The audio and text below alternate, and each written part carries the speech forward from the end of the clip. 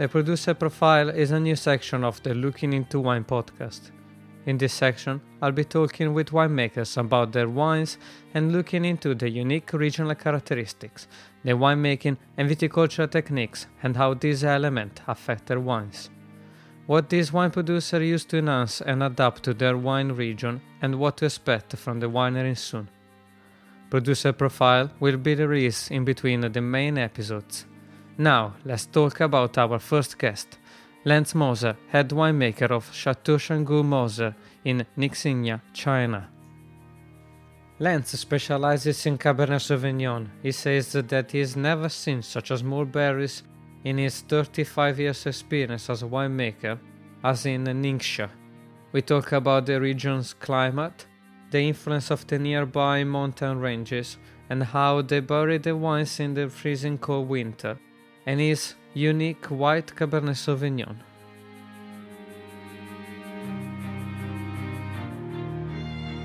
Hi, I'm Mattias Carpazza, and this is the Looking Into Wine podcast. Wine and winemaking can be complex, but this podcast has a simple mission. We want to give you the skills and tools to harness your passion about wine. Through this series, we will shine a spotlight on some of the different regions, process, and concepts that shape the fascinating world of wine.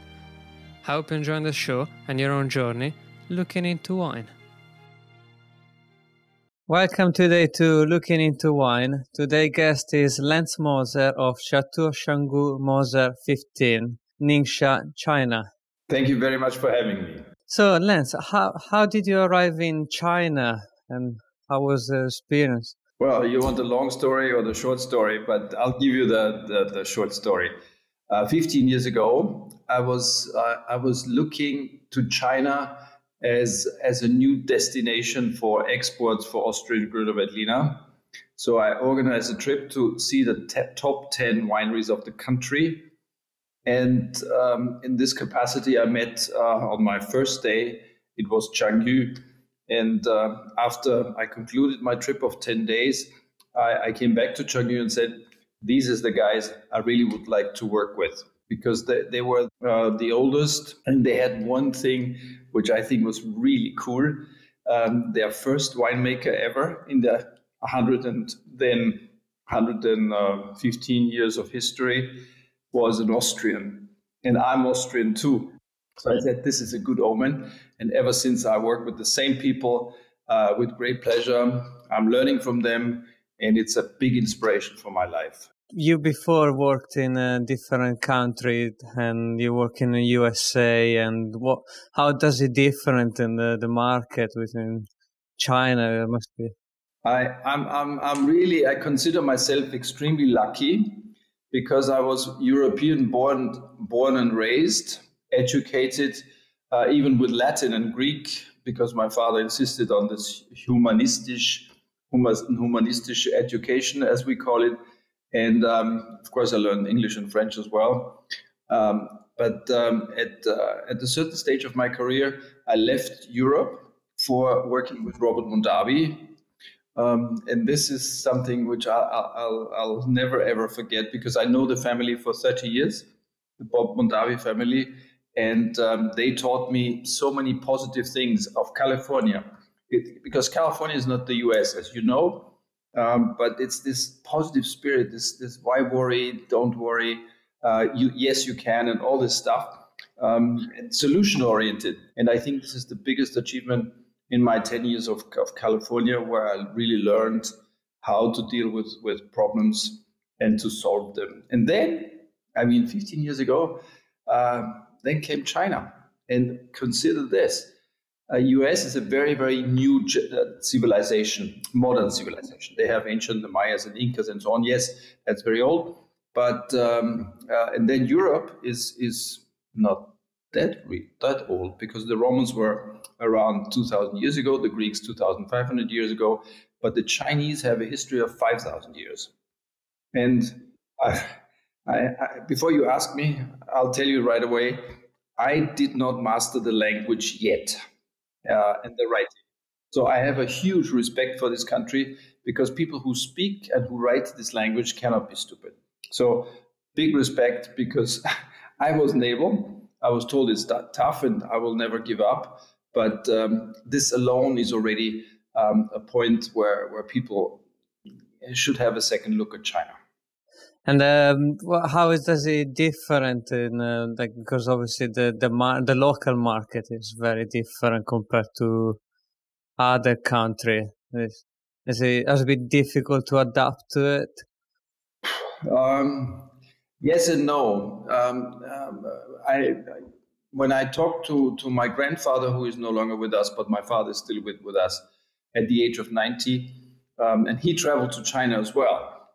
He started 14 years ago, so I was 1 year earlier, and he's also in the wine industry, still is, and he said China is basically in its infancy when it comes to wine drinking, because mind you, the per capita consumption is 1.5 liters per head or 2 bottles spread through all of China, but in essence, it's 50 to 60 million people in the larger cities drinking wine, as we all know. So it's developing, because 30 years ago, nobody drank wine. They have a history of winemaking and wine drinking for thousands of years, but that was only nobility. And the first commercial winery was Changyu in 1892. So the history, and this was the first one, yeah. So the history is relatively limited, but really it started 30 years ago. And therefore, whatever we experienced in Austria and Germany after the war, that's what I can find in China. So I'm familiar with what's happening, but the market is developing rapidly, and that's very good. And obviously, when you decided to join Changyu with your project in Ningxia, what made you choose this region? I was again lucky, because Mr. Zhou, then the CEO of the company, now he's the chairman, he said in 2009 already, Lenz, where would you go if you would have a chateau named also after your family? Because Moser 15 is my name, and 15 generations of Moser family in the wine industry. And I said, give me a couple of weeks. Got on a few flights and checked some territories. And Ningxia got the prize from me, because there's one thing, as a winemaker, I found the smallest Cabernet Sauvignon berries I've ever seen in my life, because it's desert climate. So it basically doesn't rain. It's relatively tough climate. The good news is we have warm days and cool nights, so we keep the freshness. And the small berries protect themselves against evaporation, because during the growing season there's practically no rain. And so it was relatively easy for me to decide, and I was lucky, because now everybody talks about Ningxia, and we are there already. And yes, it's one of the most, as we say, most invested in region in all China. Yes. China is still at what stage do you think is in fine wine production? Yeah, this is a good question, and the answer will be maybe a little bit stunning for you. I think we are again in our infancy, but give you an analogy. When I visited Napa Valley as a student in the early 80s, it was maybe 10, 15 top wineries at the time. Today we have 800 wineries in Napa, and maybe 150 to 200 really good ones. And the same is true for Ningxia and for the Greater China winemaking. We have maximum 15 top wineries at the moment. So to be amongst the very best in China, I have to say at this very moment is relatively easy. If you are a seasoned winemaker, and if you have state-of-the-art equipment and grape varieties, and well, we have only Cabernet Sauvignon, but still, this is the challenge.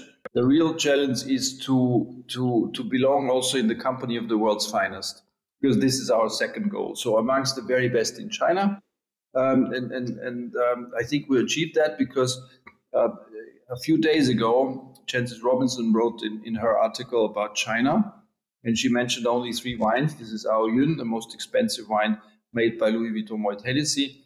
It was my new icon, Purple Air Comes from the East, and the Summit from Silver Heights. And so that shows you that there's interest, but it's still very, very limited. Is still a small niche, still a niche, and Yes. and obviously you're focusing on export and try to be anywhere in the world and to be found on many places. And what make you choose the Cabernet Sauvignon grape as a leading grape? Good question. I didn't choose anything. That's all I have. So when I came 5 years ago to the winery, then I just found a Cabernet Sauvignon. We get wines from about 250 hectares, and basically all of it is planted with Cabernet Sauvignon. We have now a few parcels with Merlot, Marcelin, and Syrah, but that's it. There's no whites, and therefore I have to live with what I have for the moment. The future will be different, but you know how long it takes if you plant a vineyard, and if you want to make a wine from this vineyard. And do you make one of the most unique wines in probably in China and in all the world? You make this white Cabernet Sauvignon. What was that the reason for it, and how do you make it? The reason again was very simple. I needed a white for Europe, but as it turns out, I needed a white or whitish wine also for China, because the youngsters in China, especially young women, when they study abroad, they are exposed to other wines as well than red wines. So when they come home, they want something like this. And especially since the Blanc de Noir from Cabernet Sauvignon, our white Cabernet, has a DNA of Cabernet Sauvignon, which is very popular in China. So we get along with this wine very, very nicely. So it was built or born out of necessity. This was it. And how do I make it? Easy. Give me 20 minutes, saignée from the crusher, 2 valves. So we split. We split into the white wine tank, into red wine tanks, and then you have a win-win situation, because it makes my red wines better because of 10% more concentration, and as a byproduct, I get the white Cabernet. So it's a very, very happy combination. And you recently released a second label. It was like oak age. How does it differ to the not regular one? Well, we thought white Cabernet stainless steel is not crazy enough.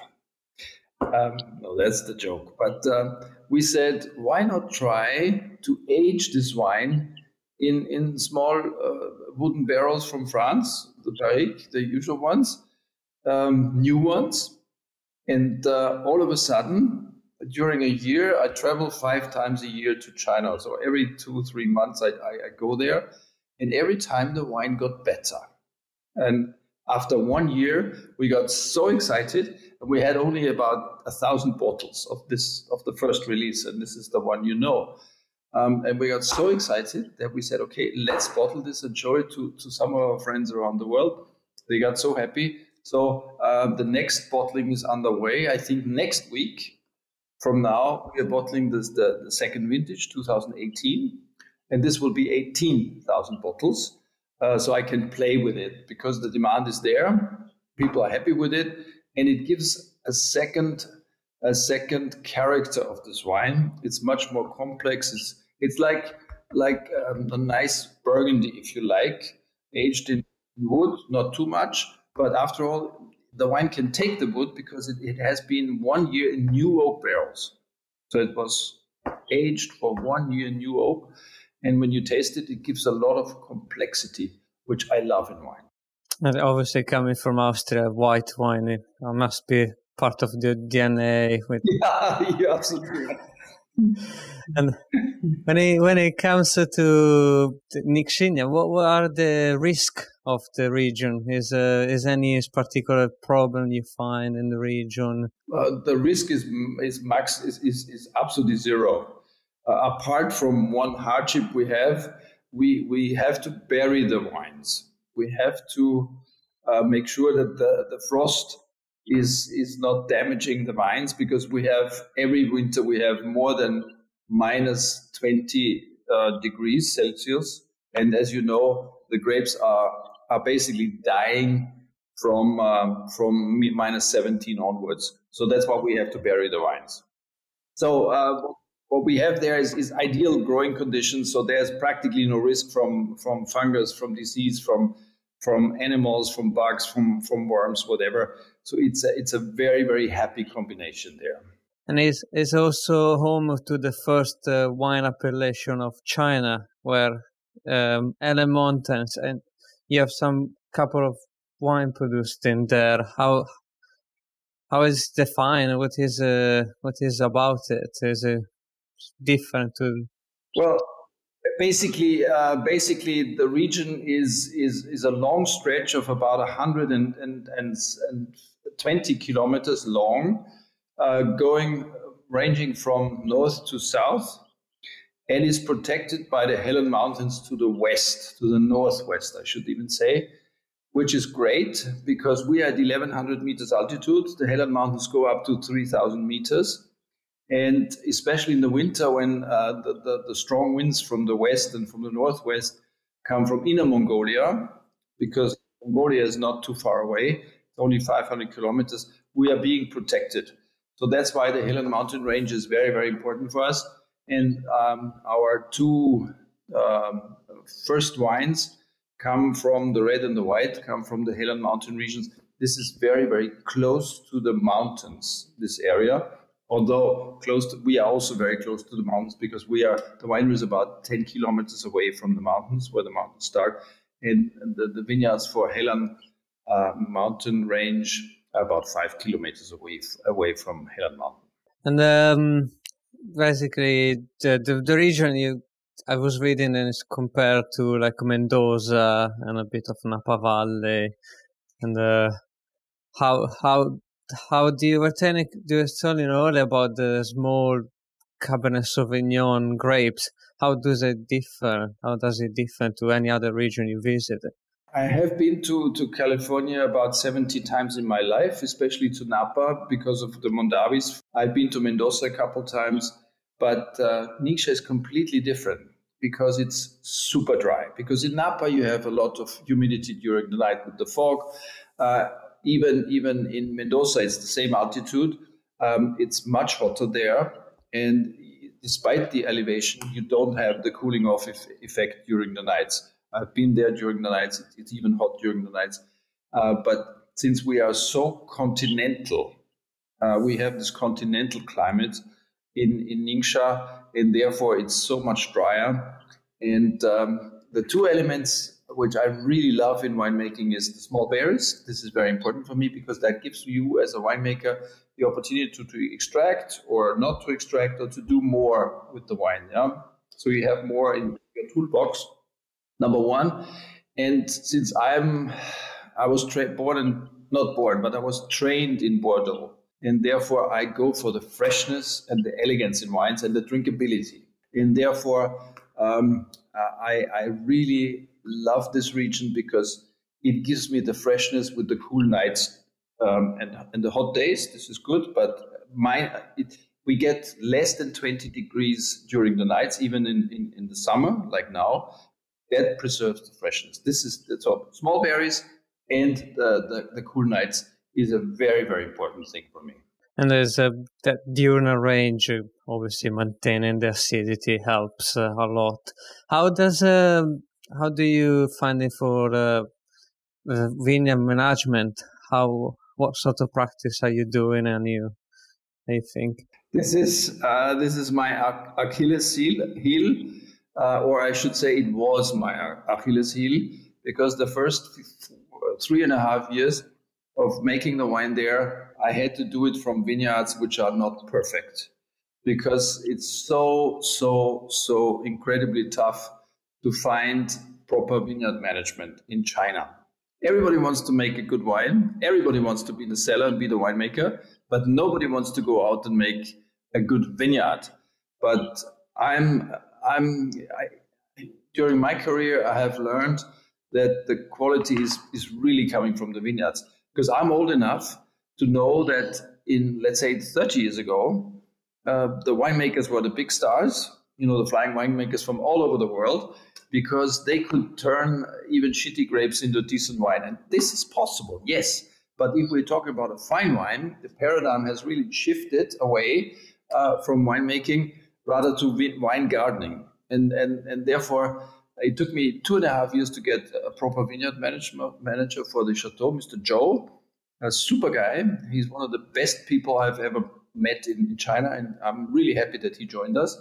And it shows already in the 2019 vintage at the Chateau, which gave us completely different wines, much, much better, because the vineyard was taken care of, the leaf management was okay, and everything was just perfect. Yeah. And you were saying earlier about the burning of the vines. How does that work? The bearing is very simple. It's in the winter. It's done. So basically, we prune in November. So we do the cuttings and everything, and then we bend the vines down, and then the tractor comes with the plow and just shovels the whole earth and dirt on top of the vines. It's about 30 centimeters, 35 centimeters on top, and that's it. The only thing is in the spring we cannot unbury also with the tractor. Everything has to be done by hand, otherwise we would hurt the vines.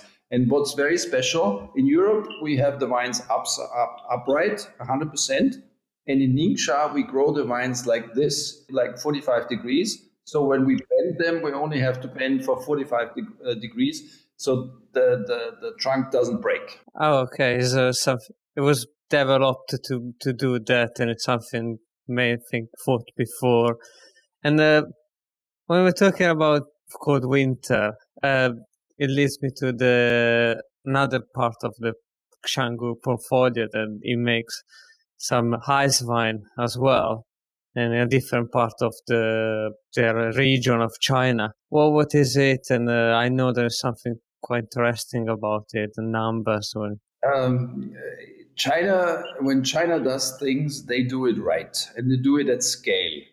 So about 20 years ago, a little bit before I went to China for the first time, the leaders of Changyu got together and said, well, how can we impress the world market with what type of wine? They found the category of ice wine, and so they worked together with Stephen Miller, who is a Canadian, to double the ice wine production of the world practically overnight in planting a vineyard, one single vineyard, north of North Korea, where it's always very, very cold in the winter, for 350 hectares.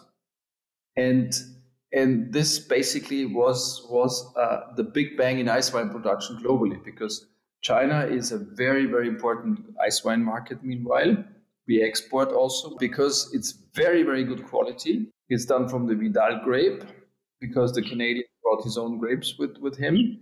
And it's a super premium product, and everybody's happy with it. And I have tasted it a few times, and it was always been very good, as the wine of Changyu Moser. What do you see the future of the chateau? Where do you like to be in 10 years? The future will hold one thing for sure, because we just completed our first 5-year cycle. In the first 5 years, I tried to stabilize the winemaking and to get decent wines. And even in the first 5 years, I can prove that in 4 vintages I could increase the quality. Except for 18, this was a weaker year because we also have vintage variations. So we couldn't increase the quality. But 19 is definitely a blockbuster. 17 is a blockbuster. 15 and 16 were also very, very good.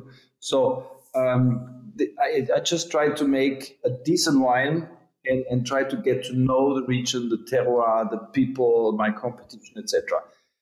In the second run now, and this was a little bit difficult this year, because usually I would have traveled to China in May and in July. But obviously COVID-19 with 2 weeks of quarantine is not so easy. So I will only go for the harvest. But the winemaking team and myself, we're working on innovations because I said now we know the terroir, now we know the region, we know our vineyards, now we can go on more innovative ideas in terms of winemaking.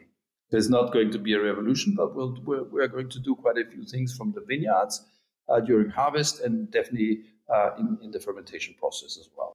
And you try new experiment with concrete eggs, I imagine, all this sort of thing. No. It's the way concrete eggs. This is not my thing. I'm conservative. All I need is a stainless steel small fermenter, temperature control. That's it. Yeah. No, but we are doing a lot of things in the vineyard. I'll give you one example. The morning sun, especially in a warm climate, is gentle. It's not as hot. And the afternoon sun is brutal. So what we're doing in the vineyards, because we have our rows all north-south, so we de-leaf the eastern-looking parts of the row and leave most of the leaves on the western side because we have to protect against sunburn. In the past, we did de-leaf everything, which was not a great idea, but this is now showing you what we're doing is paying more attention to detail. Because when you talk to my friend Axel Heinz from Onelaya and ask what is the difference between making a good wine and a fine wine, he will tell you immediately it's paying attention to detail, and that's it. This is it. And details is one more example because it's something I would like to do as well. When I met him last, it was, I think, 18 months ago or something. He just came away from a pruning seminar, so wine pruning seminar. And I said, how long did you spend there? So he said, a week. I said, oh my God, what do you do a week? And he said, it's the philosophy of the wine tree, because he changed his paradigm completely on pruning, because every time you cut, you hurt. It's like if you cut here, you hurt. So the vineyard or the vine tree is hurt as well. So what he is doing now is he's minimizing the cuttings in pruning. Just a little detail, but the vine stays healthier. And that is all about fine wines. It's the last little detail. It's not quantum leaps anymore. It's paying attention to detail. Forgive me for elaborating, but I think this is very, very important. Yeah, absolutely. It's something very interesting, and I think it's very worth listening to it. What about, for just a couple of questions, where do you think is the greater China wine production is going to be? What is the trends? What do you think they're going to be? When you look at the trend, and if you look at the data, and I was giving a speech at Wine to Wine last November, and I was shocked to find out that for the last 7 years, Chinese wine production and Chinese wine consumption has been going down. Despite the fact that everybody said the market is booming. Yes, the market was booming until 18 months, 2 years ago. Because the fact that Chinese production was going down was disguised by exponential growth of exports or imports into China. So China was growing crazy on the import. 10 years ago, the import ratio was 20%. Last year, the import ratio was 50%. So from 20, so that's tectonic shifts in the market. But also last year, interestingly enough, imports, I should say, imports were losing ground as well. So the market flattened. Nobody really knows what happened. My take is, and that's a brutal one, is that quality, be it from China or from the imports, was not good enough for the Chinese consumer in terms of a price-quality ratio. Because wine is relatively expensive in China, and therefore the consumer shies away. And the second factor, if you permit me saying, is Baiju. This industry is about 10 times as big as the wine industry in terms of value or dollar value, has done a fantastic job in marketing their product to the Chinese consumer with enormous marketing campaigns, which the wine, as you know, doesn't have the funds. So these are the two reasons why wine is has been slowing down quite a bit in the last 2 years. But the good news is the youngsters want wine in China. The young generation like you, they are well trained, they are well traveled, they want to enjoy the good life. And as you know, the good life and wine goes together extremely well. And for a fine wine, especially for quality, they're looking for more quality wine. So fantastic. And Lenz, before I go, just well, obviously you're focusing on export, and in the UK you are imported by Bibendum. What other country are your wine available? Our wines are available now in 25 countries in Europe and 15 countries outside of Europe. And we are expanding this year, hopefully, from 40 countries to 60 countries. Despite of COVID-19, we're making very, very good progress. Fantastic. Well, Lenz, thank you so much for your time today. And once again, today was Lenz Moser of Chateau Changyu Moser 15. And thank you so much for all your insight on China and all your wines and Ningxia region. Thank you very much indeed, and thanks for your time and for your interest, and thanks for sort of exporting our story to the rest of the world, because we need friends. We need to shout a little bit, because I know nobody is waiting for wine from China, only if we can tell a story and expose our wines to taste with the consumers. So thank you very much. You joined the conversation with Lenz Moser on Looking into Wine. If you enjoy learning about Chateau Changyu Moser 15, I would suggest the book, The Chinese Wine Renaissance, a wine lover companion. You will find a link for the book below. As always, be sure to go on mattiascarpazza.com and remember to join our mailing list now to receive the latest news and projects that are coming up. If you like the podcast, please give us a 5-star review on iTunes or Podchaser and tell your friends to subscribe.